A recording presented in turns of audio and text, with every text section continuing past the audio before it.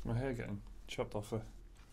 When you act like a bobbin, like. But I do kind of lean backwards and forwards. Do you stand up straight like that and bob this? I don't think I've ever seen you do that.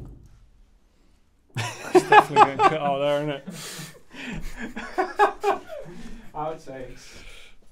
Video games are of course very popular, and it's not surprising that some people might want to do nothing but play them all day. But a team of economists are now saying that simple fact is having a serious impact on the workforce, at least in the US. They say people actually enjoy being unemployed now, and that's why fewer of us are actually working jobs these days. Less people are working these days than they were in the year 2000 in the United States. The US Federal Reserve has actually described the huge drop in workforce as nearly unprecedented in the post-war experience, which sounds bad. And while the unemployment rate in America has dropped to just 4.3%, that only includes active job seekers, people who are really looking for work. So what is behind the big drop? Well, a team of researchers, including staff from Princeton and the University of Chicago, say that video games are responsible for most of it. In a paper titled Leisure Luxuries and the Labour Supply of Young Men, the researchers say that video games are responsible for a serious decline in working hours among young men in the US over the last 15 years. As of 2016, 15% of men between 21 and 30 were not working or in full-time education. That's nearly double the 8% it was in the year 2000. Those young men were just sitting around, and these researchers say that most of them were sitting around playing games. The hours worked by men in that group fell by 12% between 2000 and 2015, higher than the declines for older male workers. And 80% of the difference in work rates between younger and older men is due to innovations in gaming/recreational computing. We all know what that means, right? Recreational computing. Fapping. The team found that 67% of non-working young men now live with a parent or close relative, compared to 46% in 2000. Those people spent on average 520 hours every year on their computers, and about 60% of that time is spent on gaming. But here's the thing, the researchers said those people are actually reporting higher levels of happiness overall. So there's still a sense of satisfaction in life for them, despite not working and moving out of their parents' houses to build their own lives. And that's a fact which will no doubt terrify the 1950s dad reading the financial section of the newspaper at the breakfast table types. So what they've found from this research, I mean, how much money goes into this type of research? Well, what they found is that less people are moving out earlier, like people are living with their parents for longer, and that they're not working as long. They're enjoying playing games recreationally more than they used to 15 years ago or whatever. Like, how is that news to anybody? Before anyone's like jumping onto the keyboards to comment saying, oh, we shouldn't believe this paper and counter-arguing, we're going to get to that in a second. We just want to hear and listen to what the paper's got to say before we start, you know, ripping it apart. Yeah. First of all, does it matter that more people are playing games? How long has it been a kind of dream of the future that people won't have to work because automation will take care of everything, robots will do everything for us? That's already kind of a reality that's happened. Automation's got rid of so many traditional jobs already, so there's already less jobs to go around. Are we just inching closer to that? Some economists have actually said that that is what is happening. That is what's happening here. People are happy without work. That's a weirdly new idea for you know, the economists, I guess. It's a new thing that's happening. But this whole paper is just... Scapegoating gaming is what it's targeted. Yeah, it's very targeted. It's very deliberate. Like, you can read the abstract, which is the first paragraph at the top of any like academic paper, and that's where they say this is what they're looking for. And it's very clear that, you know, they're trying to make the connection from video games to people working less, to the reduction in the workforce. So that's definitely what's happened here. And the guy behind it, he has been arguing this kind of stuff in the past a lot. This is not the first time he's brought this up, but this is the first time he's really gone like borne down on it and really tried to collect all of his arguments together and done some research on it. Sounds to me like a group of pissy Princeton, Chicago University people getting together to trash on the gaming community just because they haven't got enough time to play games themselves. I don't know where it comes from. I don't know why he would want to make that point so badly, but he does. I feel like there's something bigger is happening here. I mean, we've all seen WALL-E, right? You know what the humans are like in the future according to Disney Pixar? It's that kind of idea, you know, where we can just lounge around and do whatever we want and still have satisfying, fulfilling lives without having to work 9 to 5. This is an interesting time with technology and internet stuff. The world has already changed so much in the 15 years since they started measuring this study from the year 2000. Who knows what's going to be back in the next 15 years? You can't like dismiss everything as terrible bad news just because it's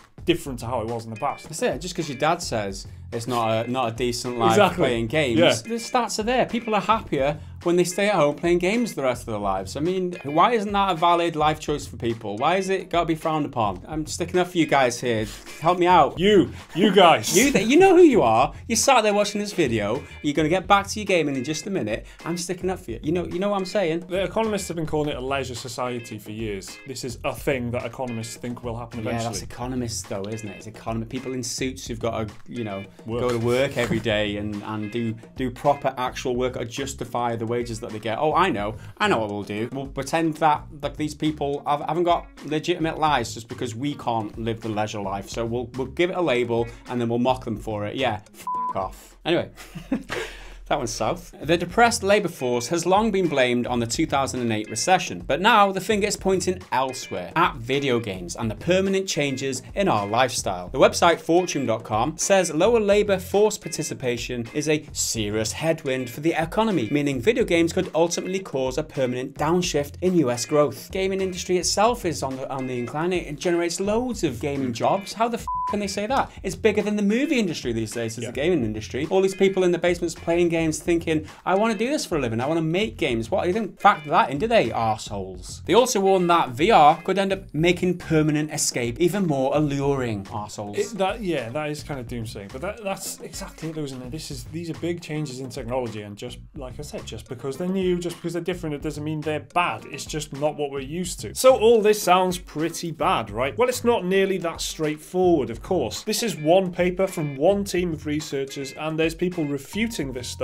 already. The research is led by Chicago Booth School of Business economist Eric Hurst, who has argued in the past that advances in video games have made being unemployed more enjoyable. And anyway, there are some details in the paper itself that really don't sit well with Hurst's own theory. In the report, they've claimed that unemployed young men are spending more time playing video games than before, but they're also spending fewer hours watching TV, socializing, or engaging in other leisure activities, and they're spending a lot more time studying and looking for jobs. Now, that kind of information changes things a little bit. It shows that people are still looking to better themselves and to find work. Why would they do that if they're so happy being unemployed? Other economists have also argued that the drop in working hours in young men is due to diminished chance of promotion and progression above anything else. So that's the key thing here. People aren't leaving work to play games, they're just not going into work from university or college or whatever, and they're in the state where they're looking for work, they're studying still, maybe they're still trying to better themselves in order to get a job. Why would they do any of that if they're happy enough just sitting at home playing games? That kind of doesn't sit well with the hypothesis that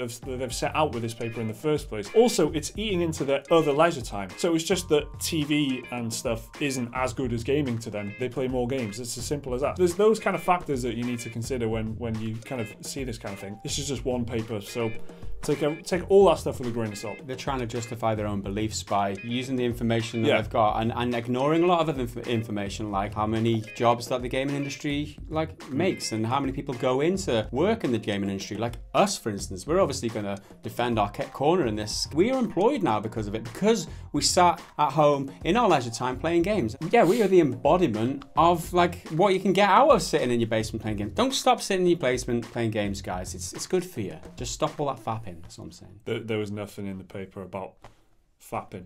We can only... We know only you do it. We can only guess as to the figures there. Pure speculation we'd be running off, which is not very good. We're talking about fapping. I know porn industry is quite big. Maybe that leads into a job in the porn industry. Just because they've got degrees and shit doesn't mean they know any better. There's a big industry in porn. There's a big industry in games. I'm just saying, just because you fap, just because you play games, doesn't mean you're not going to make money out of it. This video's ending in a very different way. I always thought this was a very good philosophical discussion about VR and then Gaz gets... Do we even need to work anymore? Things like that. I brought it down a level, didn't I? Intelligence, fapping. It's another detective agency.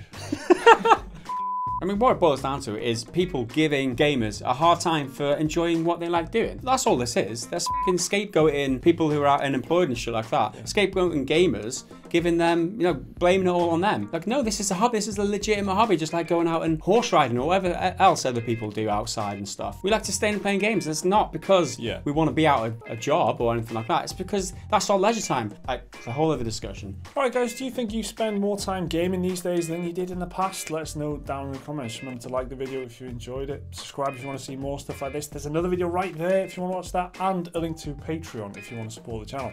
See you next time.